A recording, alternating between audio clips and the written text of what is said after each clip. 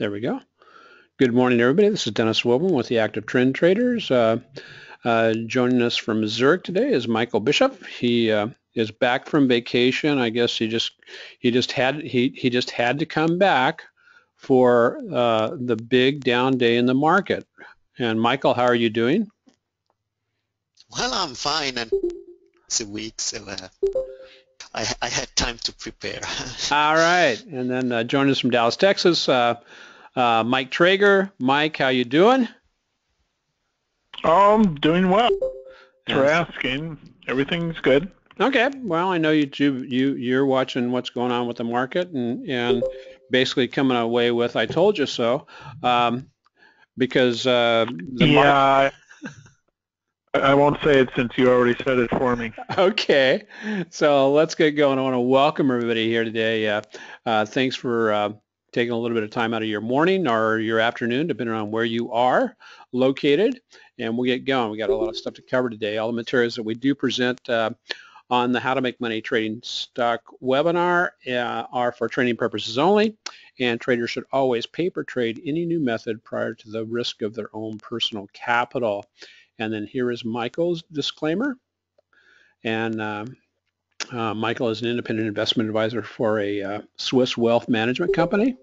And one thing I really like about both Mikes is that they do spend a lot of time researching and getting into the kind of the guts of what makes the market work and all that kind of stuff. So um, you can read, and this is the disclaimer that is required in Europe for Michael. So I want to remind everybody at the Active Trend Trader, I'm very much about helping people, providing training for folks because I want people to become really good fishermen where they can actually go out, pick their own stocks, know where to pick them and all that kind of stuff. We started a series this past Wednesday night. We'll be continuing on with that. But rather than Wednesday night, we'll be doing it this coming Tuesday, and it's part 2 on planning for wealth. And it's basically portfolio building that we're going to be utilizing with strategy number 1. And we're actually getting to see a little bit of that in action today because we have had a couple of stocks hit their stop losses and they weren't working, so we fired them and got us out and protecting the capital that we've developed over the last several months. So Michael, I'm going to get right into, Michael has been promising to talk about robo-advisors. And so here is a little teaser for some of the things he's going to be doing going forward. So Michael, I'm going to let you go ahead and talk about robo-advising and the defanging experiment. Yeah, it was kind of a project for this year. I started about January 2015 to do to implement some with so-called fintech or robo-advice platforms I came over, and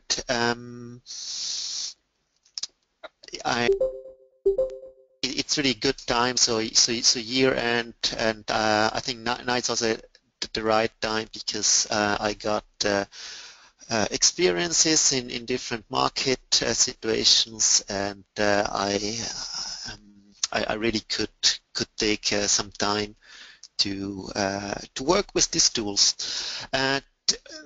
True Wealth, it's a Swiss portfolio management company. It was founded by a guy who is a pioneer in online shopping, and he made there his money, and then he had a portfolio manager, and they are very successful in terms of media attention and clients wanting to try it. I think they are not so successful in really getting big money to invest. And then Wikifolio is a very interesting approach, and that's basically you as an expert, professional, retail investor, whatever, you can basically with one click create your own fund, and as soon as you register, as you're registered, your track record is recorded, and it's totally transparent for all users what you're doing. And if users like what you're doing, then they can say I'd be interesting, and as soon as it's launched, I am willed to invest $1,000, something like that. And it's kind of a little bit like crowdfunding. As soon as you have 10 people or so really willed to invest your money, then they create on the stock exchange a little certificate, and then you can trade it. Yeah. That's really an interesting one. And then one which is also from the idea a very interesting one. That's a guy who comes from investment banking. They have more an international approach. Wikifolio is a little bit too much concentrated on the German market. Okay. But Meet Invest, it's really international, focus international markets, and they looked what especially academic gurus who were also successful portfolio managers, what was their strategy, and then they made a mathematical model of it, and then you can say I want the US markets to be traded like I'm not sure. I think Warren Buffett has not really their style, but there are some others, and I will also then give you there some examples, and they let it open where you invest. They just kind of deliver, so like you are doing this, they send you alerts, and then it's your own choice. Okay, that's with this one here. The orders, yeah, exactly. Okay. And I tried all three relatively intensively, and I mean, what I was also curious, would they bring me to high flyer stocks, and on the other side, how does the rotation work, and how do they roll between different assets? And I have not the results in written yet, but I decided to go then through all of three of them and measure. But usability was something I like to use. Then Investment Universum, that's a very important one, and this is also a very distinctive criteria. Transparency is also an important one for me, so that I understand what is the tool doing in the background and why. Support, I had contact with all helplines of this tool. All three of them support, because I got stuck somewhere. Then user target group is very different. So I can say True Wealth is more for the investor that has not a lot of experience, and Meet Invest is I think the most advanced one. And costs, of course, is important, and finally at the end of the day about performance. Cool. And so I thought I made my experience. I will summarize them. And I don't know how many people do we have here? 100. I mean, if some of you tried some robo advising offers, US offers, yeah, I would be happy if you drop me an email. And here's And, Michael's email right curious there. Yeah, exactly. So, well, Michael, you know, I look forward to hearing. Now, Universum, what exactly does Universum mean?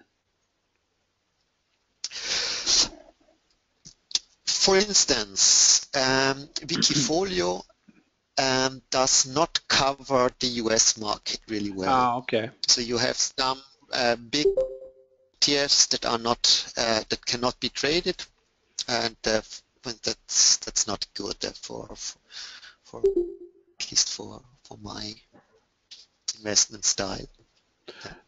So you know, you put a question here in the middle. You know, how did they do, and did they profit? You know, did they take profit of the FANG, Facebook, Amazon, Netflix, and Google?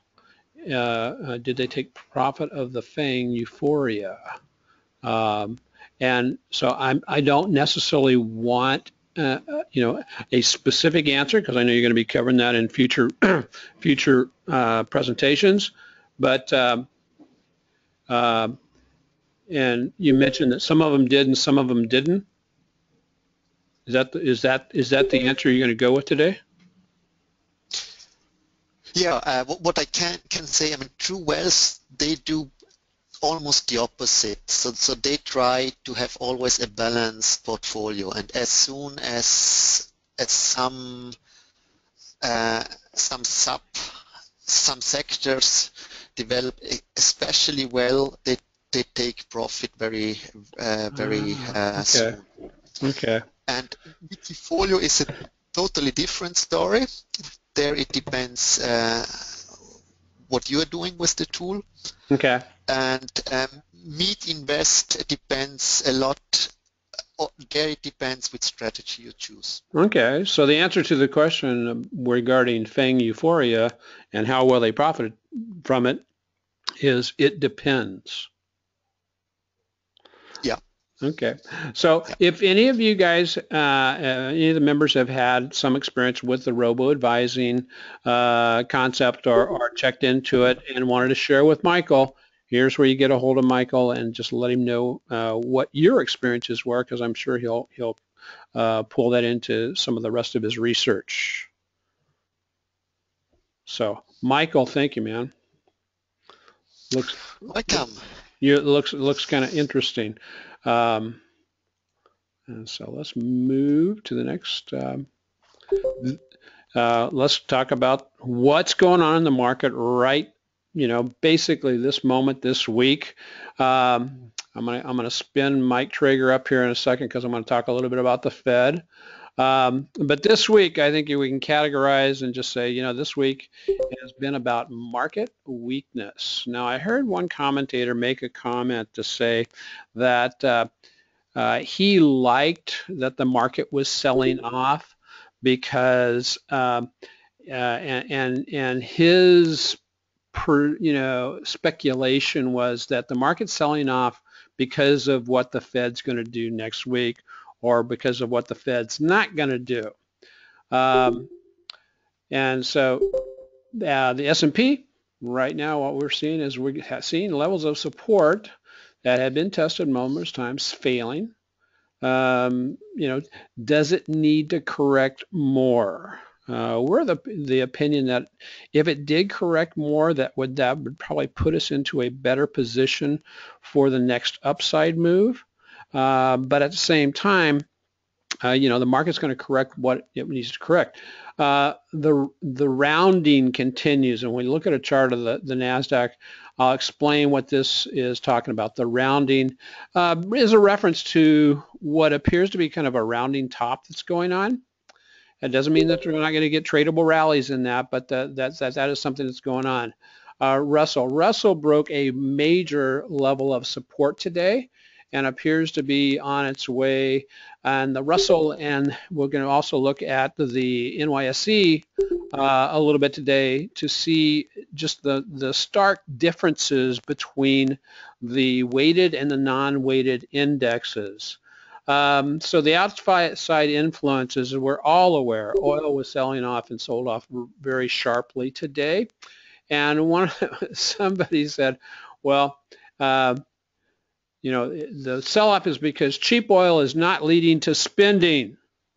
Now, that may or may not be, you know, true. But Mike, Mike Traeger, you made an interesting comment early on about that aspect of, you know, just because you save maybe $5 or $6 at the pump doesn't necessarily mean that you are going to go out and spend $20 or $30 to prop up the economy, right? Well, yeah, I think it's partially right. I mean, this idea that if gasoline prices at the pump dropped, people would have more money to spend on other things, has been in circulation for several months. I mean, you know, the first leg or even the first two legs down in oil, we were hearing that, and it was a theory. It has not proven to be a fact in reality. And, you know, the rationalization for why that doesn't seem to be happening is that, you know, when you're at the station and you fill your tank and gasoline prices are cheaper than they used to be, so okay, maybe you save $10, $12, $15 on your fill up, and if you're doing that once a week, it's, you know, $500, $600, $700 a year possibly. But, you know, that $10, $12 savings pop, you know, occasionally isn't really that significant, and it's not like you're getting the $500, $600, $700 in savings in one fell swoop to go out and spend on, you know, a new laptop or an iPad or a TV or whatever. And so, no, you're not seeing the gasoline savings leading to a big turnaround in consumer spending on other items. Yeah, yeah. Because it's not a lump sum thing. Yeah. Well, some of the members are mentioning things such as, you know, CNBC was talking about housing costs are going higher. Scott says he used to use the money he saved at the pump to go to Chipotle, but because of all the health issues with Chipotle right now, that's out of the question for him as of right now. And then also rents are going. Yeah, I mean, what you're saving at the pump, you're spending on the medication to make yourself feel better after eating at Chipotle. Yeah, and you know, and one of the big, you know, I think is one here in the U.S. and Michael, I don't know what they you know what they're doing there in Switzerland, but you know, for healthcare and all that kind of stuff.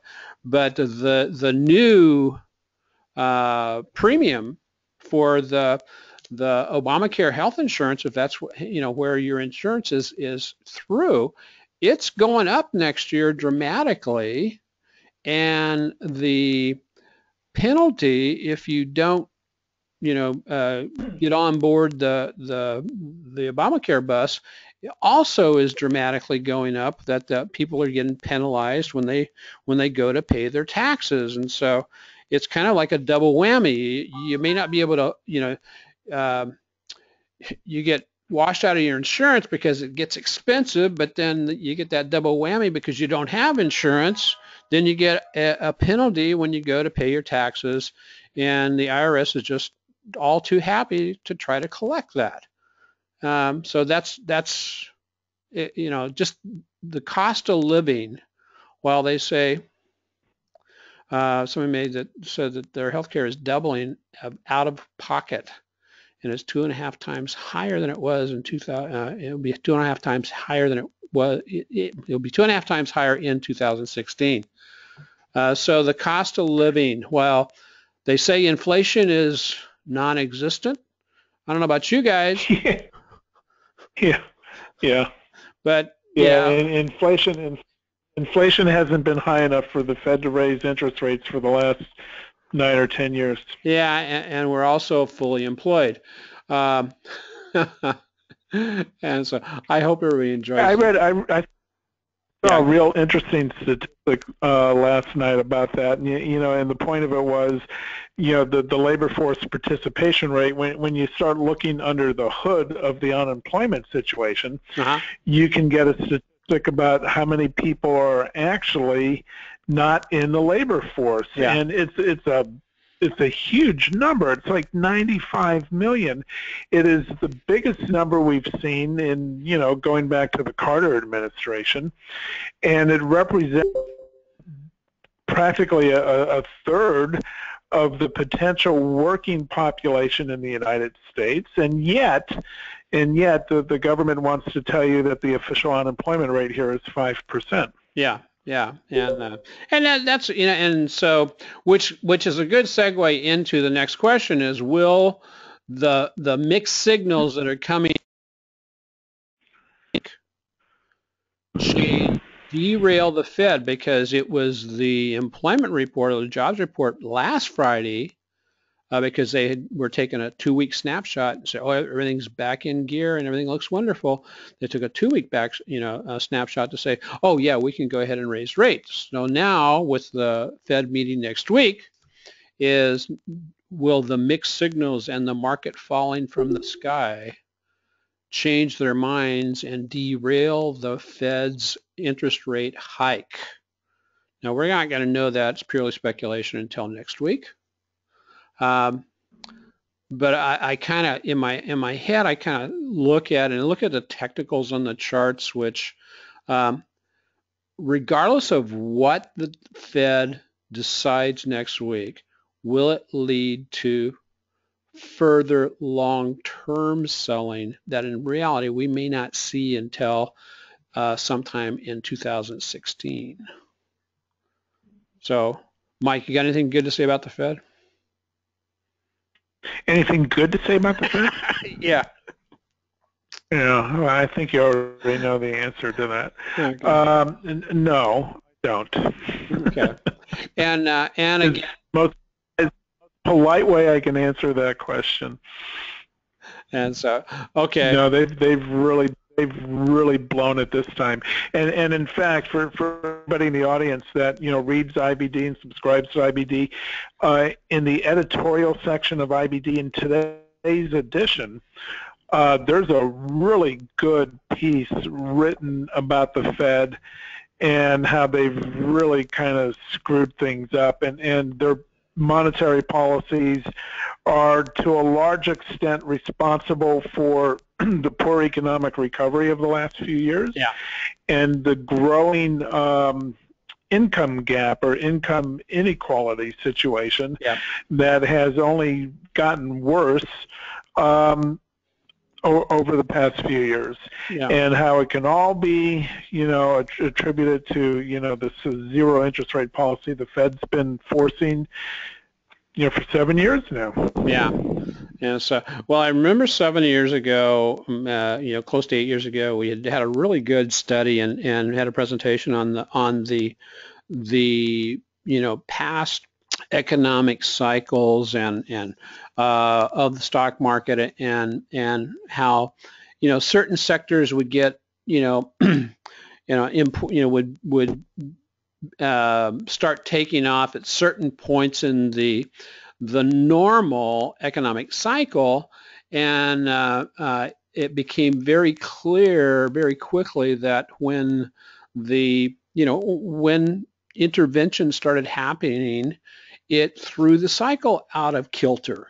And so then sectors were responding in a big way when they should have been responding at a later time in the cycle, and so it got everything out of whack, making it a little bit more hard to judge.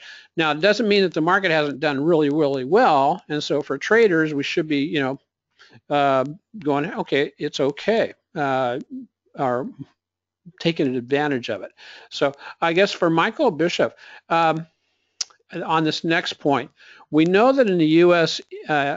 Indexes, the actual internals and the breadth of the market is really poor. Are you experiencing the same thing over there in Europe? what do you consider as internals? So just the quarterly reports, or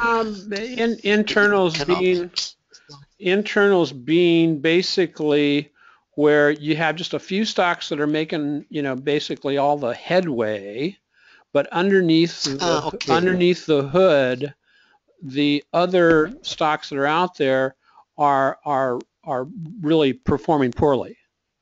So the internals inside. Very good point. I asked just exactly the same question myself, and I did not a big study. But what I did is just take the two major Swiss indices. It's like the S&P and the Russell, and the result was quite clear. So with the smaller index, we have quite a well-balanced performance. So there are some big winners for sure, there are some big losers for sure, but the median covers the average quite well. With the large stocks, it's a little bit different, but still healthier, definitely healthier than in the US. So I think where in the US the median companies had a negative performance, in Switzerland they had a neutral performance. Okay. And I think in Europe it's almost the same. And so what does this mean for the future? And I think it's more that US is leading the way and not the other way around. Okay. So leading the way in which direction though? So down. Okay. So. It was very, very interesting. Yesterday I was at a presentation of a major asset management company, and there were different professionals only. And basically the official message of the presentation was next year will be a great year again for stocks. Okay. And if you do small talk, what do you do with your portfolios? How do they look like? How does your own portfolio look like? You see, there is much more skepticism. So speaking about internals, let's take a look here at the percentage of stocks on the NYSE that are above their 20-day moving average. This was from last week, and as we can see for the week, it was basically just middling. About 50% of the stocks on the NYSE were above their 20-day moving average, and very quickly things have changed.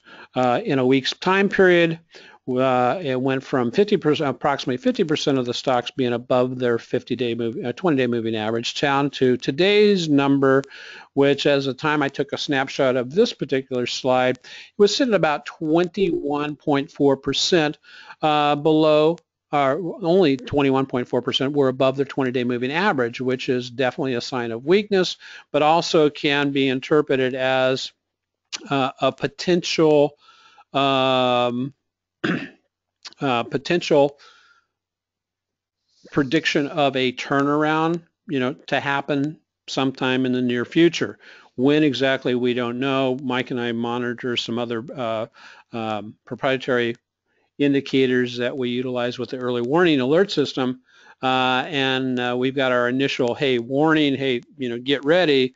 But at this particular point, nothing has been said to, that it's time to jump back into the index ETFs or the leverage index ETFs. Now, I know, Mike, you were taking a look also at the percentage of stocks on the NYSE above their 200-day moving average, and it now has slipped from about 45 back down to the 30 level, has it not?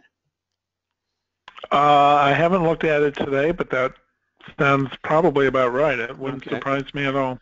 And so yeah, Mike and I basically we did put out a standby alert on the early warning alert system, but both of us, as we were discussing, we were hoping that we would get a much healthier sell-off, and I know healthy and sell-off may sound a little odd.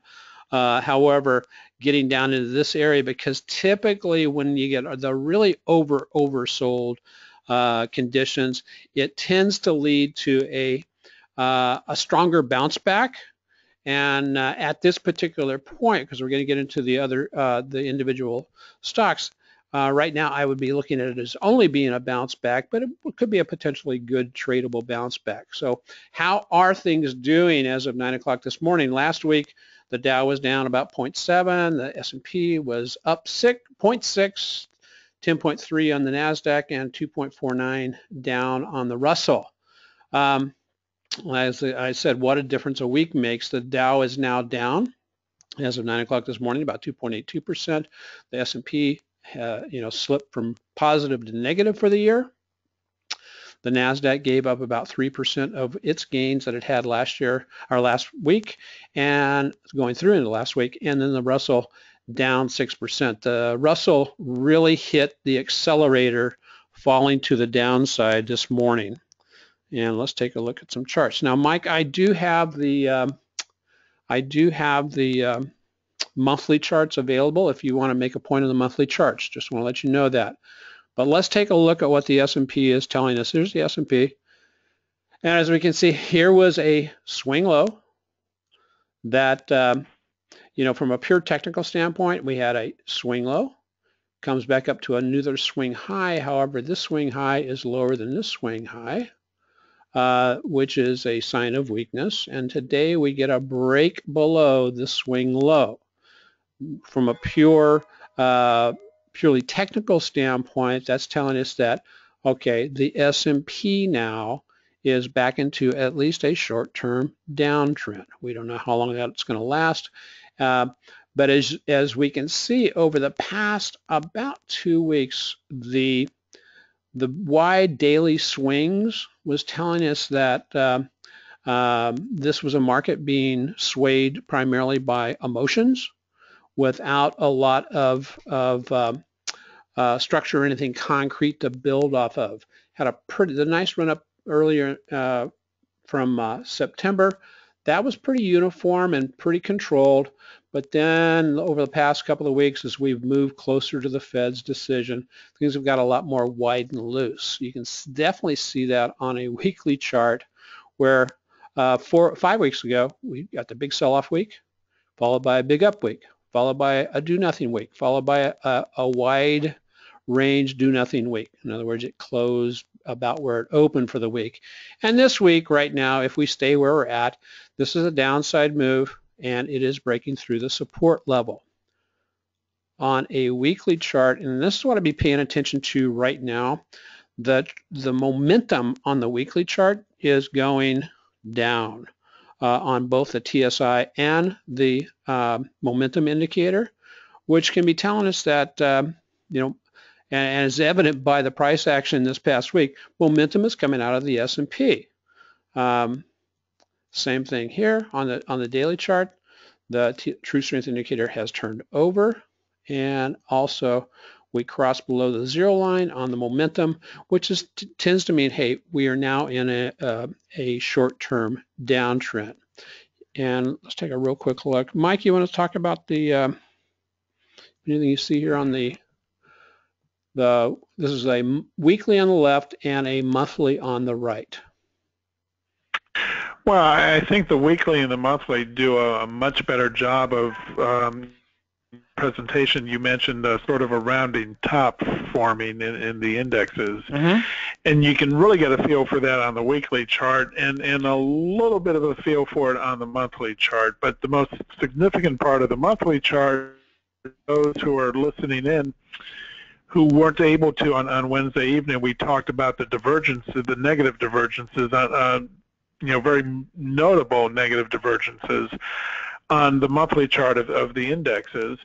And the last time that we saw a similar type of situation set up was back in around 2001, when all the dot-com stuff was getting ready to blow up.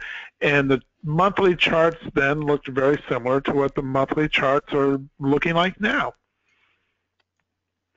I mean, back in actually it was in 2000, where we saw, the S&P sort of hanging out around that 1500 level, and it kept pushing against it and pushing against it, and this went on for 6, 7, 8 months.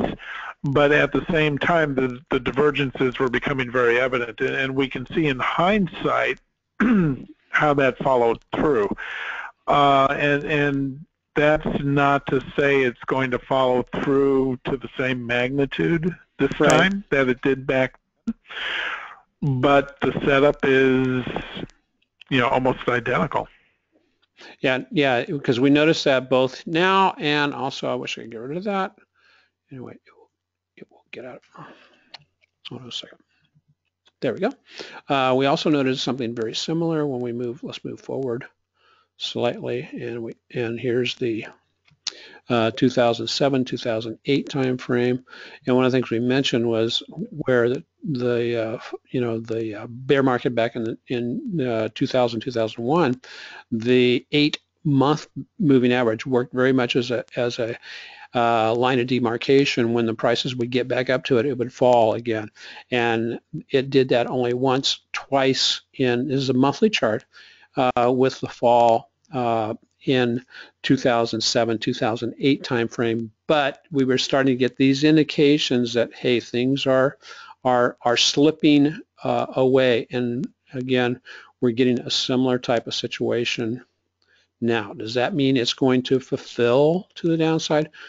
We don't know. I mean, right now, as I mentioned last night, when we look at a chart and we're talking about anything that might happen out here, yes, we have precedents. We have the probabilities based on past chart patterns, but anything to the right of this month's candle or this week's candle is always conjecture, even though the patterns themselves do provide us a certain level of certainty based on the probability and the type of pattern that is showing up. So good stuff, Mike.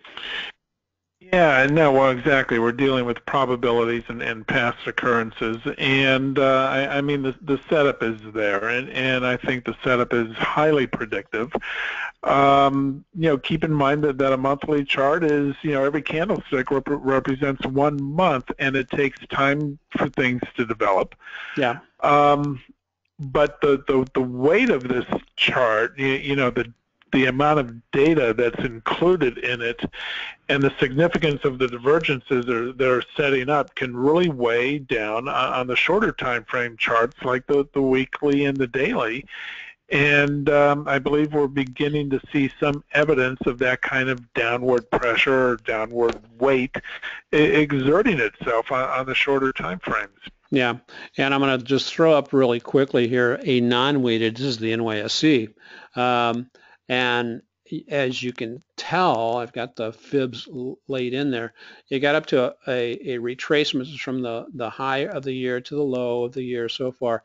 The retracement, the 61.8, just a little bit over 61.8% retracement, didn't hold it on a weekly chart, and then it has fallen back down, broken the 50, and now has broken the 38.2, and appears to at least going to be down here to retest at 23, and we may be looking at a round trip here.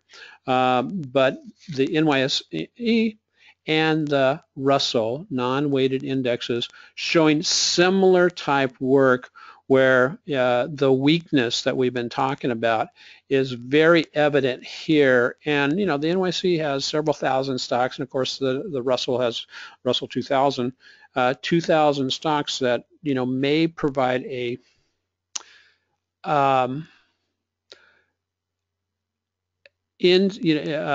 look inside the small cap companies that often try and drive the U.S. economy.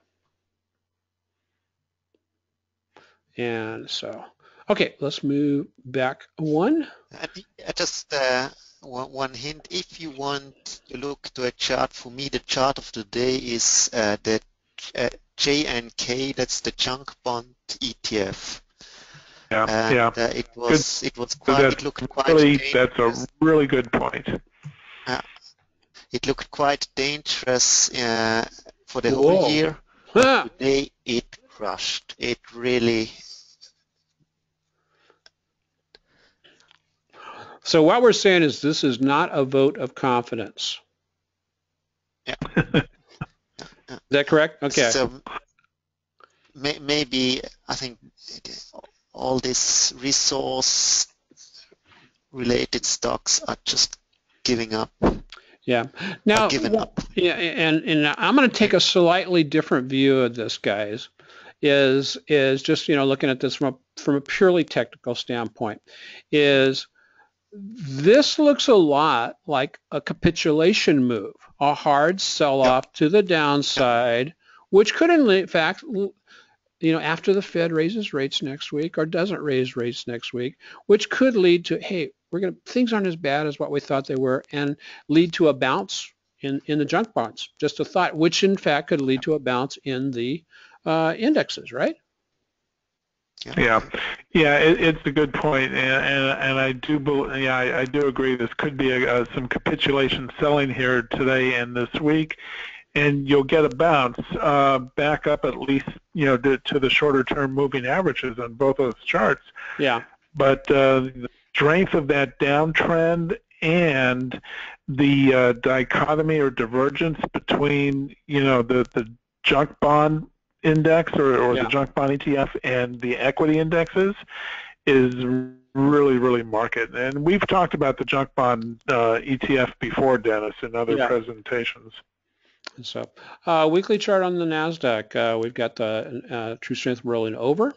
Now, normally when it rolls over like this, you've got some additional potential downside. How much downside, we don't know. I mean, we've got some support here at the just about the 4,400 level. We've got also some support on the NASDAQ, which you can see the NASDAQ has held up better than the S&P and the Russell. We also have the support here at the 4,495 level and the longer term 40-week moving average moving up. But it became very clear when we started making these, retesting these highs here, when the weekly momentum started falling off, it was trying to tell us, hey, this is, a bear market that is kind of running out of steam. It's been in place for a long time. Same thing, as we say, nice divergence on a daily basis also as we move back up and hit the old highs, and then we're getting finally the selling. But will it stop here, or will it go below this swing low like the other indices have? To set up, hey, and tell us that I'm now in at least a short-term downtrend. So, and again, this could be if the commentator who made this statement that the selling we're seeing right now is just in preparation and get it out of the way before the Fed, so then it can rally after the Fed. I mean, they may have a point in their speculation, but at this point, I'm not taking a bet on any of the indexes yet. Will we take one soon? There's a pretty good possibility of that. Here we are with the Russell. The Russell broke the 1140 level. And so there's a couple of things we can do here is measure from 1200 to 1140. That gives us about 60 points. Well, another 60 points from 1140 would actually take us down to the 1080 level. Did I do my math right, Mike? I think I did. Yeah. Hey. Yeah, this time. And so it would actually take us back down to this old support. But from a technical measurement, that is the downside target now that we have a break below. And as long as we get the close below the 1140 level, that gives us our target on the Russell down here. Now, is it going to go there in one day? No, not necessarily, but it made jigger-jagger around here until it finally bottoms out here. But clearly, like the NYSE, the non-leveraged Russell, or not leveraged is the wrong term, non-weighted Russell is way underperforming the other two indices.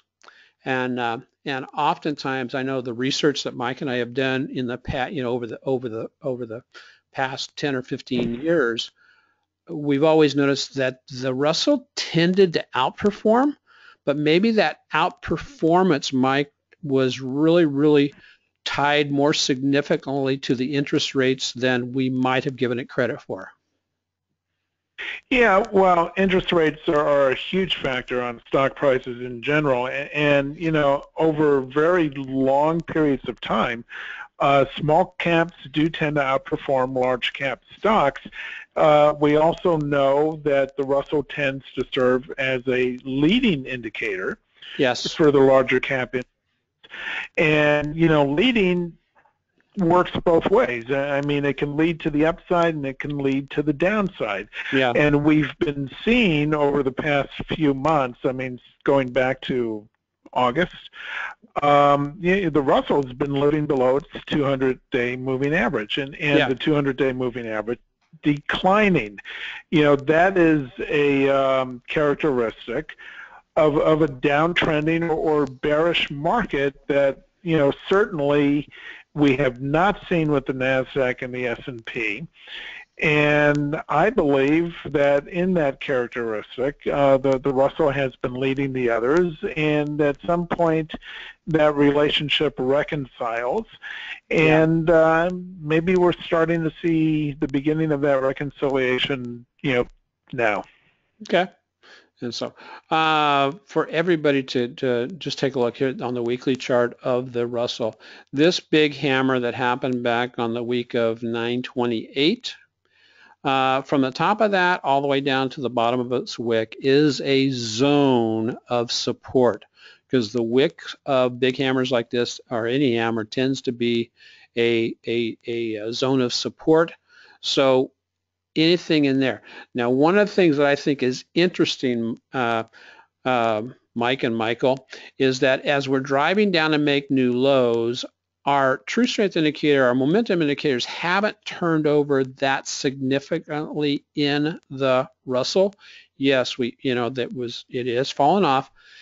And so if the Russell does get down into this 1080 level, it might, and again, this is something that we might see, is the momentum actually put in a positive divergence, and the true strength put in, because it could roll down to here as it's down in here, and then put in a positive. But that hasn't happened yet.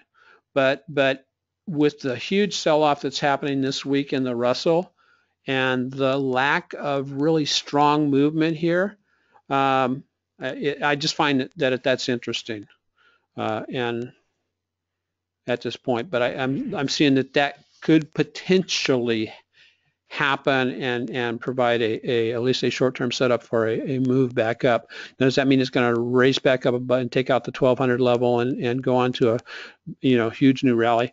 I don't know, but I could see that kind of a setup in either the next several weeks. We will see, won't we? And so, okay, that's it for the markets. Mike and Michael, thank you. Let's get on to the rest of the slides. And so the path of least resistance, I thought this was a really good snapshot of a trader this morning on at one of the indexes, that he's just going, oh my gosh, what's going on? I think he was an oil futures guy or something. So with the active trend trading, we have been really focused the last several weeks on strategy one and working on portfolio building. We will continue on that path. If you have not had an opportunity to go to the website and take a look at, I sent out a note for premium members and early warning members to take a look at the training I did for the Bay Area Moneymakers last week. But if you would like to have access to that, let me know and send me an email. And I think it's valuable. One of the things that I've found and just kind of discovered, both about myself and also about oftentimes other traders, is that we haven't really been trained that well in developing portfolios. Now, I'm not saying the buy and hold portfolios you're going to hold forever and give to your grandkids. That's not what I'm talking about. I'm talking about working portfolios on a yearly basis based on really strong growth stocks. And so a really good trader gave a presentation to us a couple of weeks ago, or a couple of months ago, and I just got to really thinking about that. I said, we focus so much on trying to just trade single stocks or trade single options that we may have missed the forest for the trees, and oftentimes the actual huge wealth is generated by developing a stable of stocks that are working, and the ones that stop working, you fire them and get rid of them and replace them with better, stocks that are working. And so, that's what we're working towards. So pillar one, what to trade, when to enter, when to exit, what strategy we're going to use, and what to expect. We base the active trend trading as the foundation, and then we add to that several different strategies to trade off of. Here's where we finished up. This is both closed and open accounts. We're up a little bit from where we were last week. And then, as I pointed out last week, Mike Traeger and I had a discussion towards the end of August to say what's going on, and what we found out is that some things that infiltrated the system that got us away from trading the 8-day moving average the way we should be. And so, and once we got back to that, the results started taking care of themselves. And I thought that was very interesting. And so I've added to this another chart that actually is just a cumulative of all of these, plus the open positions in the account. And this, I think, shows it very dramatically what has taken place with our active trend trading over the past year. And it's very significant to see what happened after August, in September, October, November, and going into December. So I won't spend a lot of time here, but here's the type of strategies, what we've been looking for. CBM, we are still long this stock. We did sell out a half a position for a nice profit, but we're taking bounces off of the 8-day moving average. When we get a close above, then we're planning our trades around that with conditional orders for the folks who are out there with a job and can't watch the market on a regular basis. We put those in ahead of time and then let the trade take care of itself. And even with what's interesting, even with today's sell-off, hard sell-off, CBM is still hanging in here just a little bit below 52. Which it's in about 51.46, and so given the sell-off, it's turning out that it's a growth stock that is hanging in there, and those are the kind of growth stocks you look for when the market's going through through what it's going through today and this past week. In 2016, we'll be putting out details of this in a little bit, but we'll be focusing. I'm going to provide some training for focus training sessions for small groups, no more than 10 people, but more details will be out on that. And we do have the early warning alert update posted to the website and on YouTube. So I thought that bringing this cartoon back out was appropriate. Wild ride probably not over yet. So please keep your hands and arms inside the ride at all times. In January, the basic membership fee on the active trend trader will be going up. However, you can lock in right now at a reduced level. If you are listening to this video or watching this video or live, you can, for both the early warning alerts and the active trend trading membership, you can lock in both of those for a nice discount, and those prices will stay in effect as long as you maintain a membership. And you can find that at this website right here. So with that, I want to see you guys next week. I will be in Arkansas, moving my mother into a and an assisted living place. We will go ahead and have the session next week. I don't know. Let's see if it's 10 o'clock when we start in California. I'll be doing it at 12 o'clock Arkansas time. So, okay, Michael and Mike, thank you very much. You can either hang around or we're going to take a look at some stocks. Yeah, Mike Trigger already bugged out. So we have a little bit of time to look at some stocks, guys. So what would you like to look at? IMAX. One thing, when you focus on growth stocks do show a little bit more volatility than the other the non-growth stocks. And so when the market does go into a correction or into a sell-off, the growth stocks tend to go with them. Aaron, what are we seeing with IMAX? What I'm seeing basically is it basically came up and after it made this high here, that basically provided us a downtrend line. And so what we've got going on here is a little bit of a cup and handle type pattern. Now one can wait for the traditional, which would be breaking above this level here, or you could start looking for, okay, it's closing below the 8-week moving average. If it moves back above that, that might be an indication that that's an early entry opportunity. If it doesn't close back above that, you just wait for it to continue to track down. It is sitting right on top of the 100 and 200. You've got a combination moving average there. And so on a daily chart, I'd be looking for basically a move back up here, back above the 8, but I'd want the 8 to be moving back up here. I would like to see volume on any move up from here increase somewhat. Doesn't have to go, way high, but I'd be looking for that. And it looks like it's getting in a good place with regarding the true strength indicator, because the moving back above the 8 and then a retest of the 8, when it's happening when the true strength indicator is down below the 0 line and the momentum is down below the 0 line, that oftentimes is one of the primo times to enter the trade, because it has the greatest upside. When we do enter up here, it doesn't mean they can't work, but when we regain the 8 and take back off, that's why we keep our stops very close on these, is these trades up here, the potential to the upside is a little bit reduced somewhat.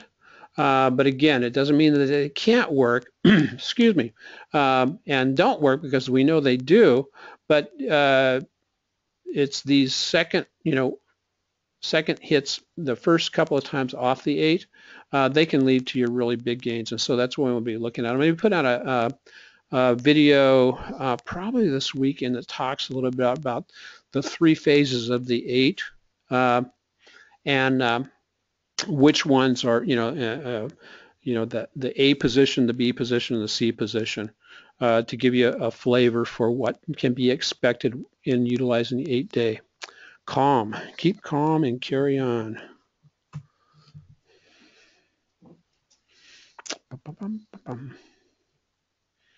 Okay, calm has, okay. On a weekly chart, COM has put in 1, 2, the left shoulder and the head of a head and shoulders pattern. It's looking for where it's going to start its right shoulder, and that may not come to fruition, but that's what it appears to be right now. We are breaking back. We broke this swing low after 2 attempts at to push back up to these highs. It's failed. And so now that we've broken back below the 50, to me, COM looks like, excuse me, it's a good candidate to go onto your short list. until it may very well come back in here and do some consolidation, Jonathan, in this area here. As we can see, it's trying to consolidate there.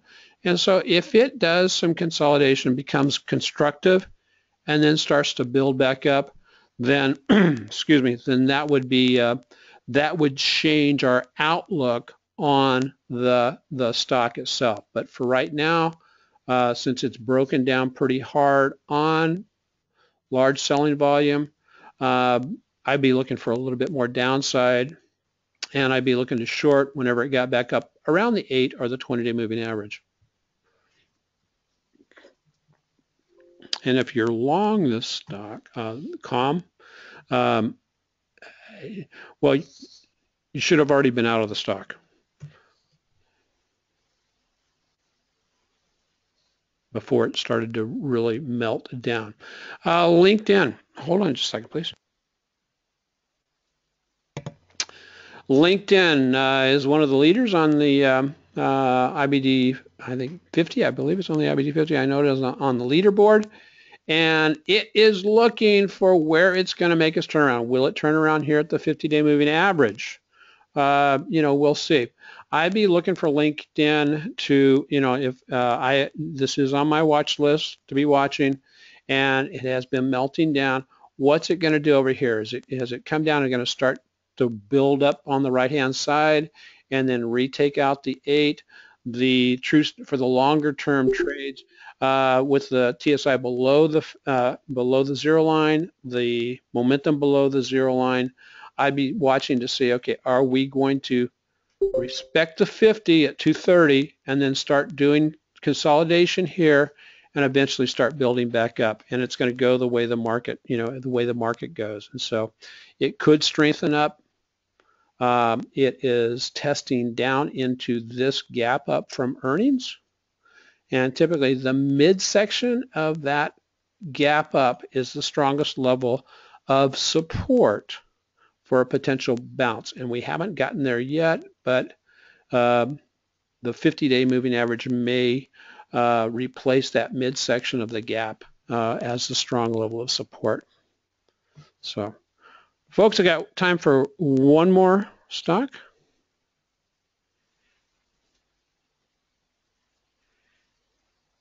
And so, okay, a couple of ones that just real quick, I chatted about it, and I'll throw up a couple of names here that are looking interesting. And one of them is CBM.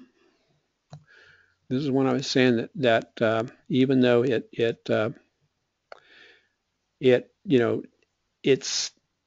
here's today's price action. It has not sold off with the market. It has respected the 20-day moving average, and it appears to be trying to push back up through the 20.